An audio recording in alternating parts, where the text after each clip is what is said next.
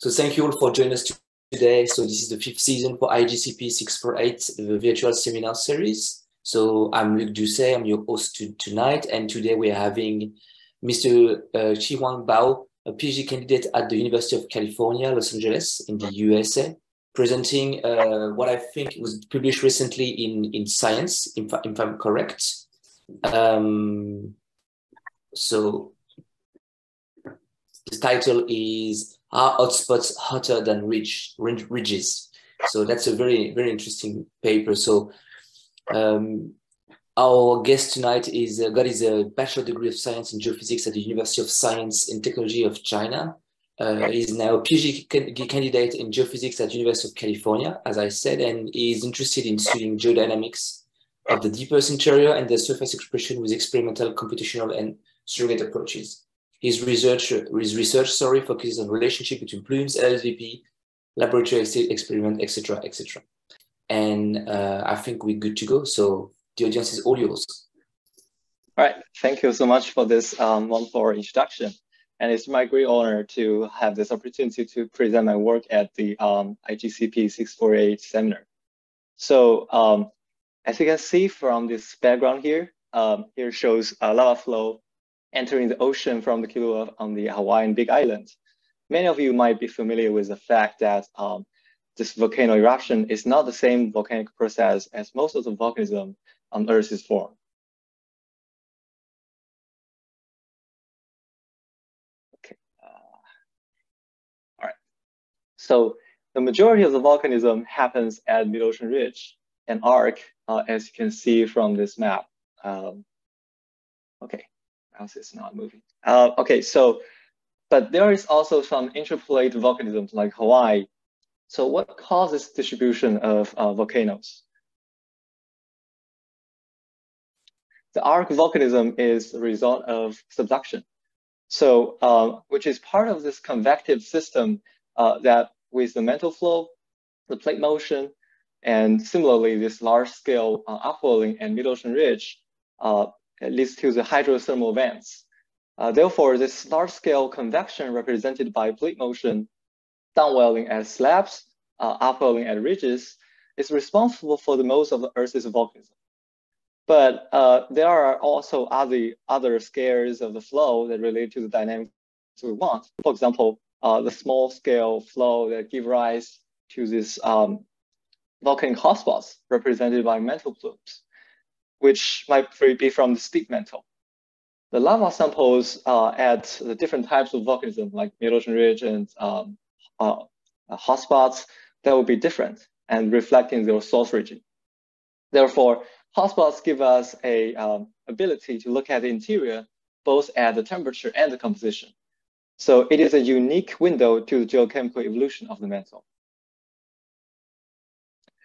To keep us on the same page, let's step back and look at what I mean by the difference in composition. The majority of the volcanism is generated by the decompression melting at the passive upwelling and mid-ocean ridge. There are also some intraplate volcanism away from ridges, which are hotspots. Lithologically, they're actually similar because they both produce basalt, either ocean island basalt or mid-ocean ridge basalt. But OIB has some trace element characteristics that are different, which suggests a different origin for hotspots. And they may be connected to a deep source in the mantle via active upwelling, or we call it mantle plume. For example, it could be connected to something like so-called large low shear velocity provinces as the lowermost mantle, and shown in yellow here. This passive upwelling that feeds the mid-ocean ridge originates from the depleted upper mantle. Depleted means lack of incompatible elements in the lattice due to melting. The ridge thus reflects the average large region of the ambient mantle. And on the other hand, the source of plumes is suggested to be enriched based on geochemical studies. So what is the major element composition of MORB and OIB? Here is a ternary diagram of the major element composition of MORB and OIB, shown in the space of sodium, potassium, iron, and magnesium oxide space. You can see that the Hawaiian OIB, shown as solid circles, have a very similar composition as the Mid-Atlantic morph shown as the cross. So this is not very diagnostic of their source region because of this large overlap. And in principle, they're just the same rock. We can actually look at other non-major elements like trace elements and isotopic ratios. And among them, helium is actually the lightest diagnostic trace element. And one of the enriched signal is actually high helium-3 to helium-4 ratio. Here, morph in blue shows low and very tight helium distribution, but OIB from hotspots in red can exhibit very high helium ratio. And this broad distribution suggests the hotspot source regions are much more diverse. And high helium ratio is also an indication of primordial materials. By primordial, I mean first they're Asian, and second they're like untouched, and they're not mixed into the convection and in the geological timescale.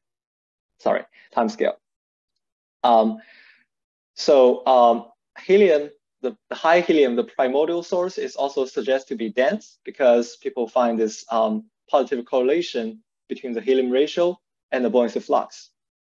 This buoyancy flux is just a measure of the strength of the plumes. You might wonder, what do I mean by this geometrical buoyancy flux? Imagine that what do you need for materials to rise in the mantle? You need buoyancy, which will depend on volume and density contrast. There are different ways to define this buoyancy flux, and here this geometrical buoyancy flux is basically dependent on first volume flux Q, which is determined by the cross-sectional area A and the plate velocity V. Here I'm just showing you the example of Hawaii. At the top is showing the cross-section of the largest big island of Hawaii, the most recent erupted volcano, the large seamounts, and also below I'm showing you the map view and also the plate velocity. And we would also need the density contrast, delta rho, which is the difference between the density of mantle and that of water. So with this, we can now get the buoyancy flux and this strength measure of outpolling. And what does it mean if we have high strength? Presumably, to actively rise through the mantle, you would have smaller density. And that implies it has to be either hotter or the material itself is lighter. So let's examine in the context of this convection, the null hypothesis that the material is hotter than the surroundings. So how can we determine that? We're going to infer the excess temperature of the mantle beneath hotspots with respect to that of the ambient mantle, which will be estimated by the mantle beneath the mid-ocean ridge, because ridge let us know what we think the integration over a large portion of the mantle. So to explain this more thoroughly, let's look at this geotherm. Here I'm showing you the temperature at different depths, and also just pressure.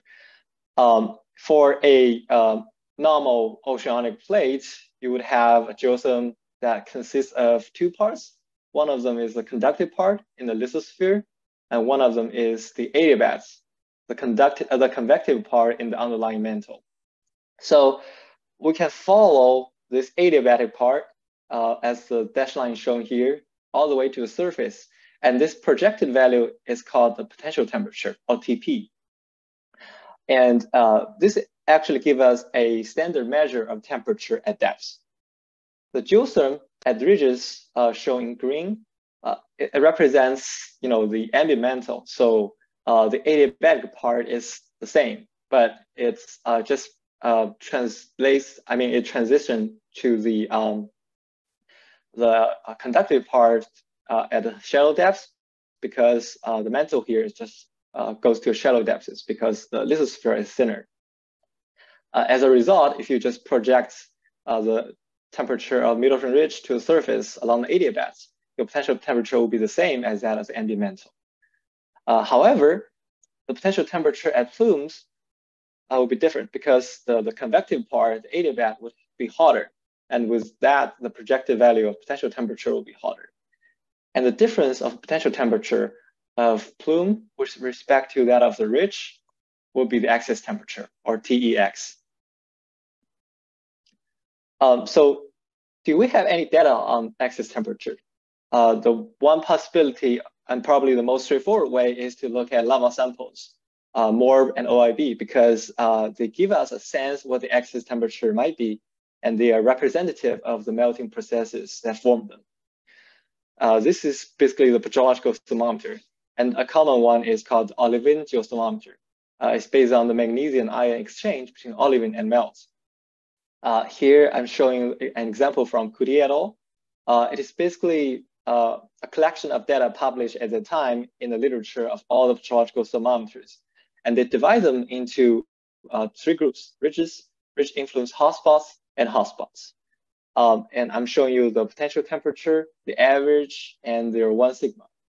So you can see this increasing order of temperature from ridges to ridge influence hotspots and then hotspots. And basically, obviously, you can see that this hotspots, they are on average about 100 degrees C hotter than ridges. So the typical excess temperature estimated by petrological thermometers is about 100 degrees to 300 degrees C, which happens to agree with the dynamical limits for classical mantle plumes, which it has to be more than either 100 or 150 degrees C. This dynamical limit, it is determined by let the plume rise fast enough and does not lose too much heat.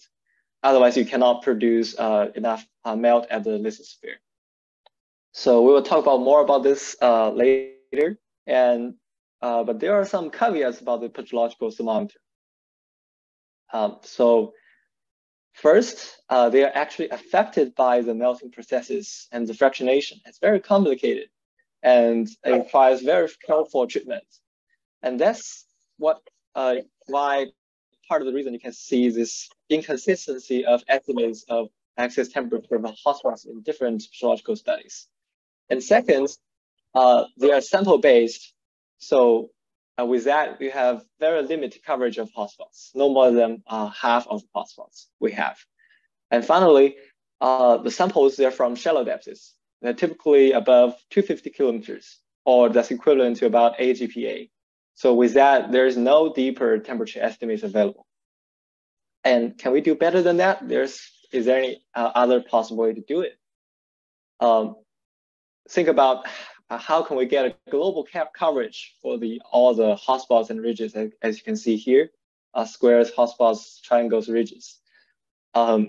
So is there any way that doesn't rely on this petrological samples? Well, one thing we can do is to use seismology. Here I'm showing you a model from Berkeley. It's called SAM-UCB. It's basically a model that's based on shear wave velocity, and it's covering from the surface and all the way to the core mantle boundary. On the left, I'm showing you this horizontal slices, red for this slow velocity and blue for the fast velocity. The green dots are just global hotspots, and the black lines are plate boundaries, including the mid-ocean ridges. On the right, I'm showing you these vertical cross sections for some selected hotspots. So we can easily get velocity for any given point at any given depth with a global seismic tomography like this. And you might ask, what does the seismic velocity depend on? It basically depends on the temperature, the pressure, the composition, the phase, and so on. But to convert velocity to temperature, we would need some thermodynamic model. And our primary focus in this talk is temperature and composition, because it let us determine our two hypotheses. It's either hotter plume or it's a lighter material. So there is a recent study from Dalton et al. They tried to find the geophysical connection between the seismic velocity seen in tomography and either the temperature or their composition. So here on the left, I'm showing you that they find the data points for the MORB, shown as the gray dots.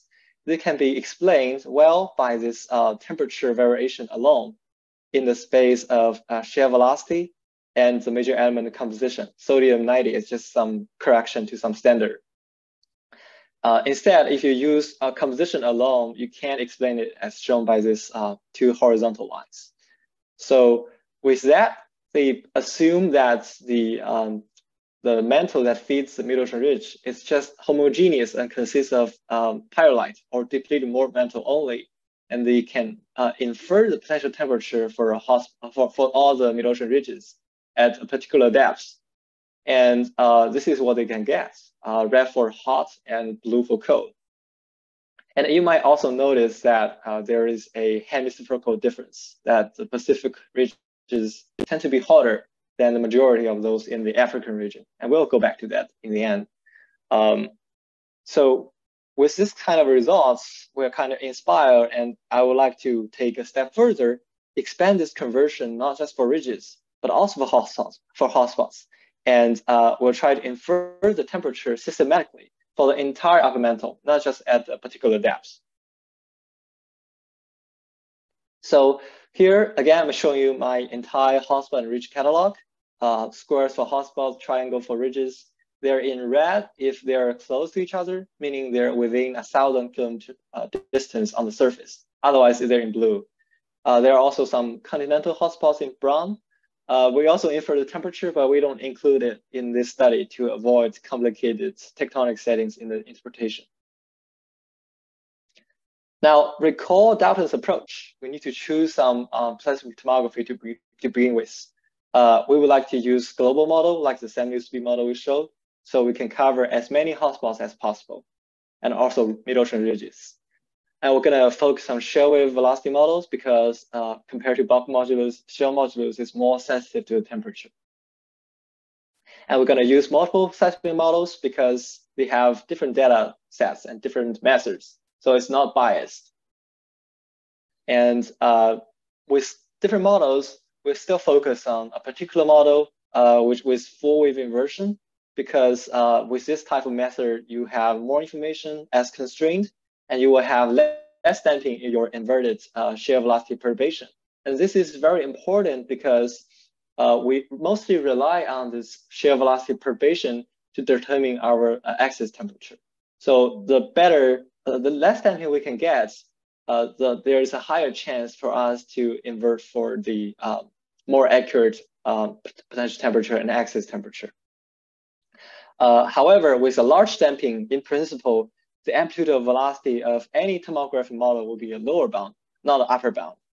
So this is a very important decision. And in addition to that, we will still have some damping in the best model available. So can we do some simple correction for the damping, considering that the wavelengths of the seismic tomography, and also we have some characteristic plume widths in our classical plume mantle plume theory. So we have, as I said, we have 5 seismic tomography models, but we focus on semi-speed, as I showed before, because it's a 4-wave inversion model. This is just showing you a horizontal slice at 300 kilometers. Again, red for slow, blue for fast as the shear velocity perturbation. And on the right, I'm showing you this synthetic test. One of them we did. Basically, if you have a synthetic plume with a peak velocity perturbation amplitude of 2%, your recovered velocity perturbation will be something like 1.2. And with that, we decided to scale up the velocity perturbation by 2 for all the hotspots by default. But we don't do that for the ridges. So how am I going to extract the velocity specifically? Here, this schematic, it shows that hotspots and ridges, and their distance on the surface is A, as I explained before. And our goal is to find the maximum axis temperature possible for hotspots. So to extract velocity, I need to find plume center for hotspots, and I will find the minimum velocity in the circle centered at the hotspots, with a search radius of about 500 kilometers on the surface, which will decrease with depth to account for the shrinking volume of the mantle. And with this large radius, we have some redundancy. So we have the ability to cover both the deflection of the plume due to mantle wind and also the possible offset between the most recent erupted volcano and also the head of the mantle plume. However, for ridges, there are broad features. As I said, they represent a large volume. So we just want to get the ambient mantle temperature around it. As a result, we just average their temperature in the same disk instead of picking the largest temperature or the smallest shear velocity. So I want to emphasize that our choice is trying to do everything possible to maximize the excess temperature and to provide very conservative estimates, meaning we're trying to get as large excess temperature as possible. So in particular, we choose to use the minimum shear velocity perturbation for hotspots, but average for ridges in the cone or the disks. And with that choice, we also may sample some hottest nearby anomaly that's not associated with this particular hotspots. And we may overestimate the hotspot temperature under certain cases. For example, if you have another hotter plume nearby, but not associated with this hotspot, the extracted velocity will be, belong to that hotter plume instead. Again, we scale up the shear velocity amplitude by the same factor 2 for all hotspots. But we know that in seismic tomography, the damping of the amplitude actually depends on the data coverage. And 2 is a very conservative bound. And with that, we are overestimating the excess temperature for strong plumes. And we will emphasize on this when I show the results later. So how I'm gonna convert the extracted velocity to temperature. Here I'm showing you this shear velocity at different depths. Red for hotspots, blue for ridges, and the thick line here is just a reference velocity at 0 perturbation. So to convert velocity to temperature, we have to use some thermodynamic models. And also, if you see that hotspots in red, they're hotter because they're mostly hotter because of the lower shear velocity and because of the higher inferred potential temperature. But look at how many red lines they overlap that with the blue lines, which shows the mid-ocean ridge. And we'll go back to this point later. In terms of this thermodynamic model, we use Hephaestus. It's a code that self-consistently calculates the phase assemblage and physical properties of at any given pressure and temperature based on the Gibbs free energy minimization and anisotropic generalization of the Birch-Mulligan equation of the state. So basically, it gives you a corresponding relationship between the temperature, the composition, and also the phase pressure to the shear velocity. And we assume, to begin with, the source that feeds the morb and the hotspots. They're just homogeneous and they're just paralites or depleted morb mantle. And we will revisit this assumption in the later part of the presentation. We also consider the attenuation because it will have non-negligible effects on the shear velocity.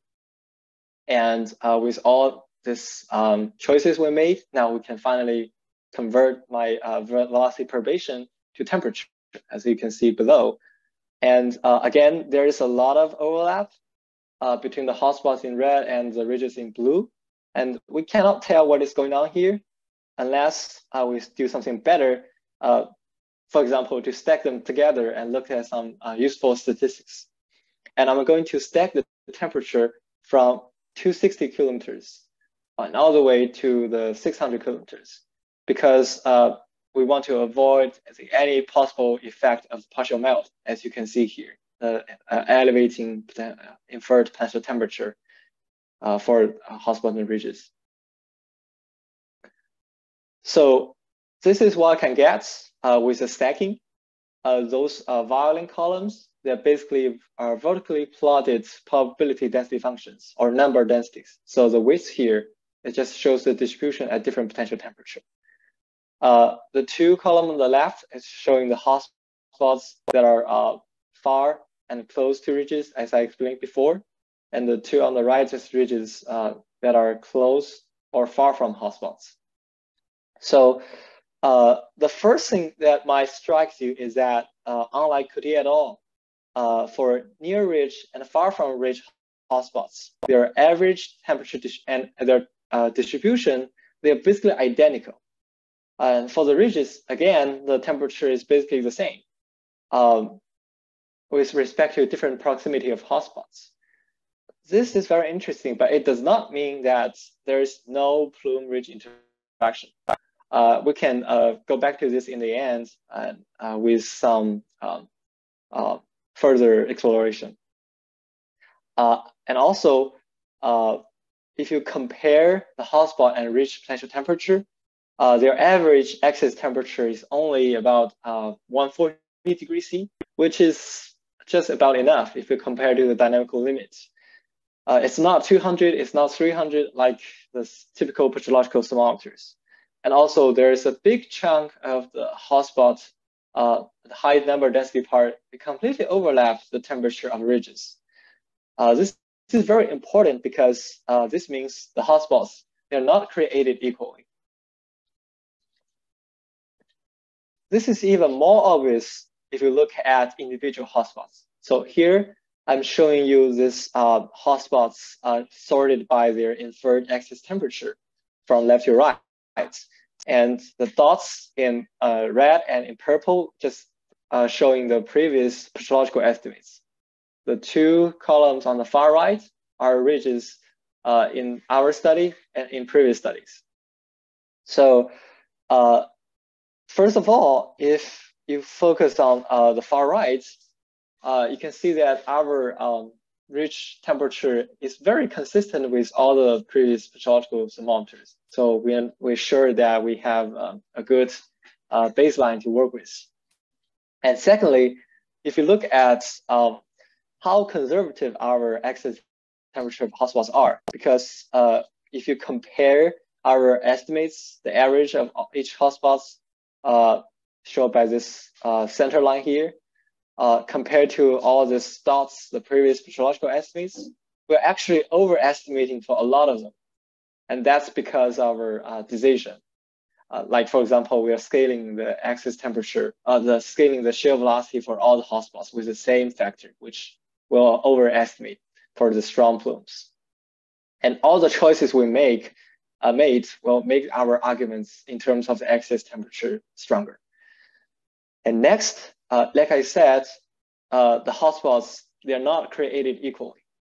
And how should we divide them by temperature?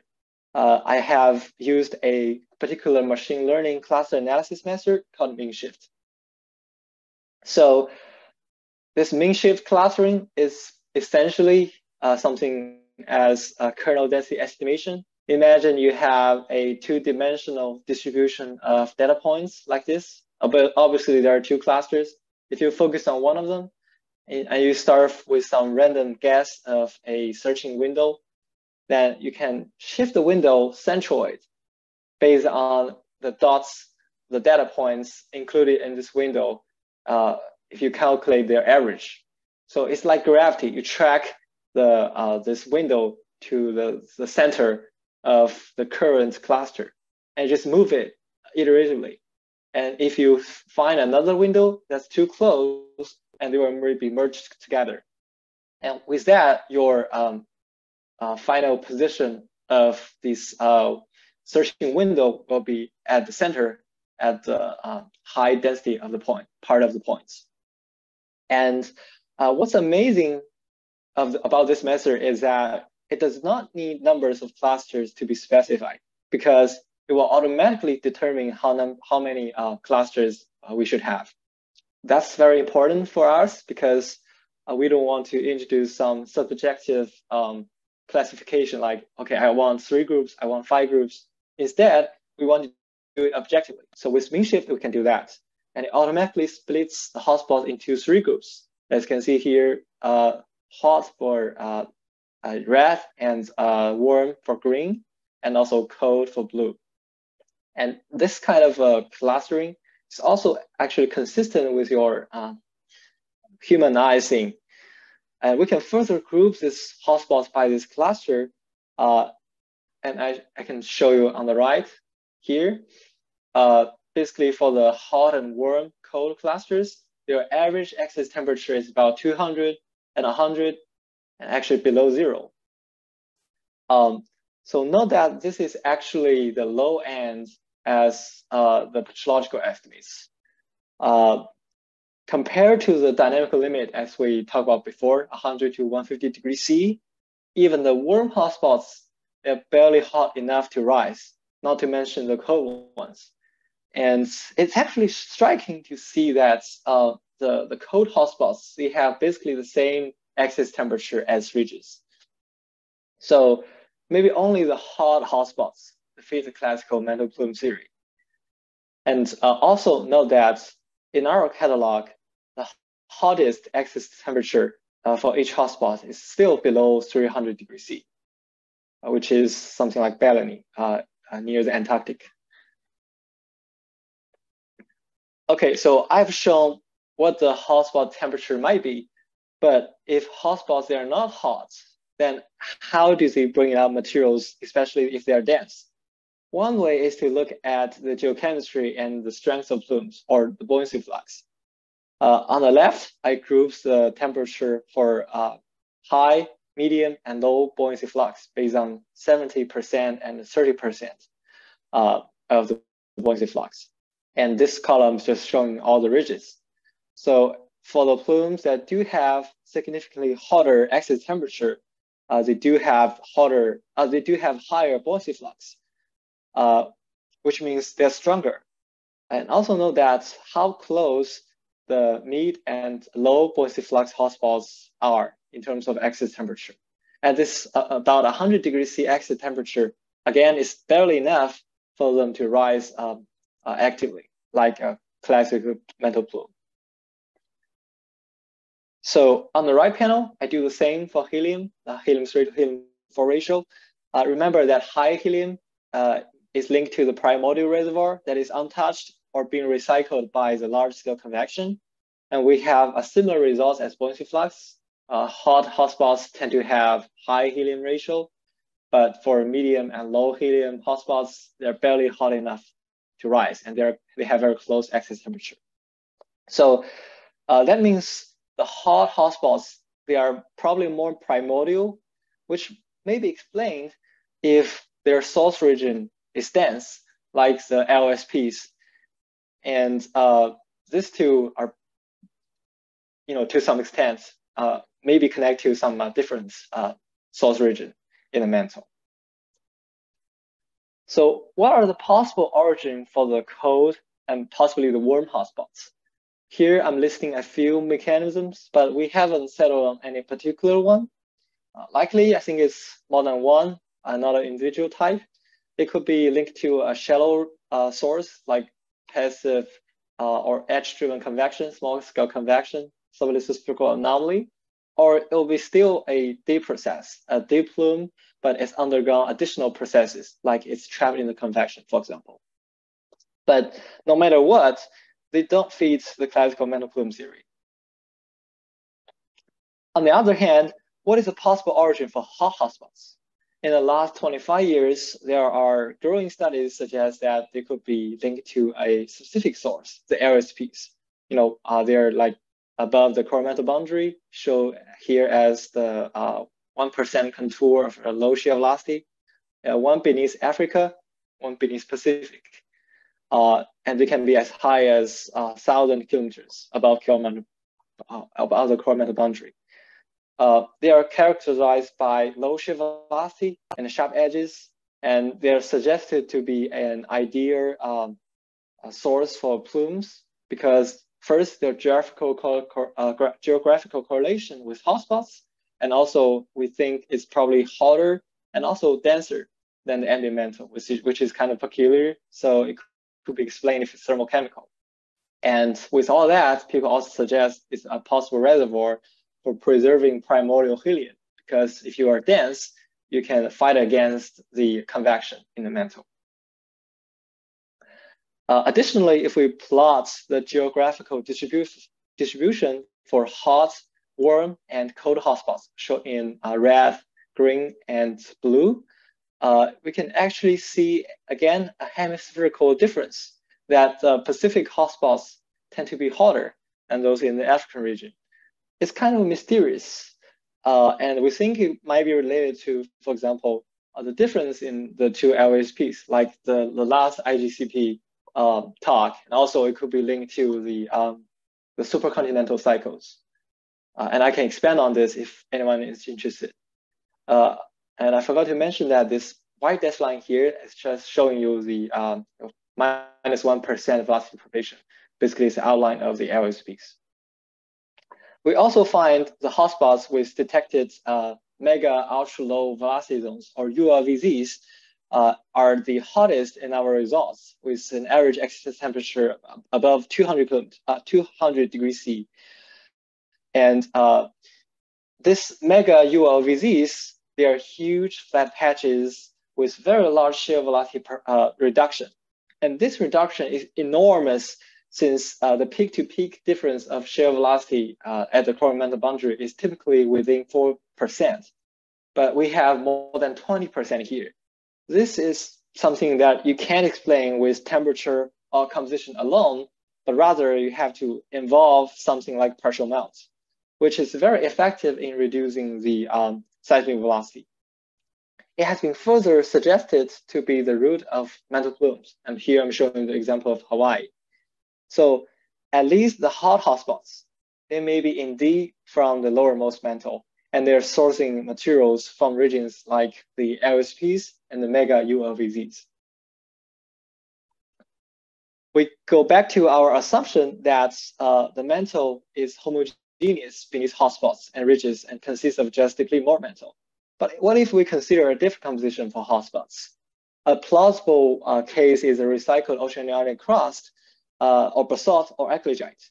People have postulated in this kind of dynamic models that the oceanic crust, showing green, they can be recycled to the mantle because they could be brought down by subducting slabs, and they got delaminated because they are denser, and they have some phase transition from basalt to a denser and higher velocity phase of eclogite at a few kilometers.